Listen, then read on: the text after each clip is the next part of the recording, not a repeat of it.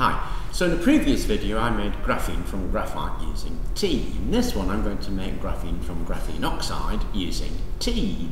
Now tea is really popular, particularly as a reduction agent, because it's non-harmful. We drink gallons of it. It's not like using really strong reducing agents and harsh chemicals. It's tea, for crying out loud, so what harm can you possibly do? So it's very popular in a movement called green chemistry. Green chemistry is all about getting reactions to work, getting useful things out of stuff without using harmful chemicals, with using stuff that's around you.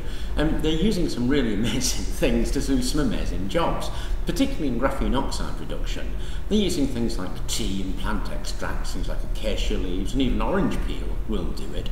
But we're going to do green tea. Now I popped down to the local supermarket and bought myself some green tea bags and got some green tea extract out of it.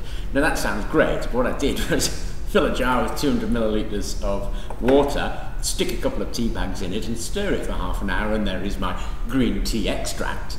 Now this can be used to reduce graphene oxide, like I said. And what I've got here is some graphene oxide. Now I made this again in the previous video using a tour method, and it's 45 micron flake graphite reduced into graphene oxide via the tour, and then left to dehydrate a little bit, so I've got 75 millilitres there, and it's around about 5 grams of graphene oxide in there, so it's pretty concentrated. Now I don't want a very concentrated graphene solution. I want something like about half a milligram or so, something like that. So into my 200 millilitres what I have to do is add 3 millilitres of my graphene oxide, and that's all I'm going to do.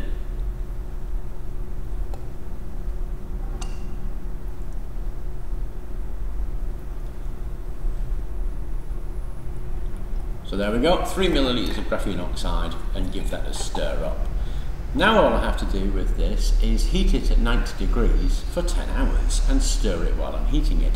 Now that's quite a long time, so that will boil off. You need to keep your eye on it, and every now and then top it up with some hot distilled water. And that should reduce down to graphene in about 10 hours of stirring time. So I'm going to go off and do that, because that's obviously an awful long time, and then get back to you. Hi, so this is a break after 2.5 hours of stirring, so I thought I'd just show you how it's going after 2.5 hours, and you can see it's changed from the brown looking liquid into this really quite black. Now it's going to get blacker than that, but obviously the green tea is reducing that nicely. So there it is, after only 10 hours of stirring at 90 degrees. Now in there is only green tea and graphene oxide, remember, so there's an amazingly safe and green way of creating your graphene. Now from the previous experiment we did making graphene directly in tea, we know that the tea will act to keep that graphene in solution, and you have to remember, although that's jet black, there is actually only half a gram per litre in there, so it's a pretty dilute concentration, and it's now ready to do some other bits and pieces with it. Anyway, I thought that was absolutely fascinating, so I thought I'd share it with you, and I hope you enjoyed it too, and thank you for watching.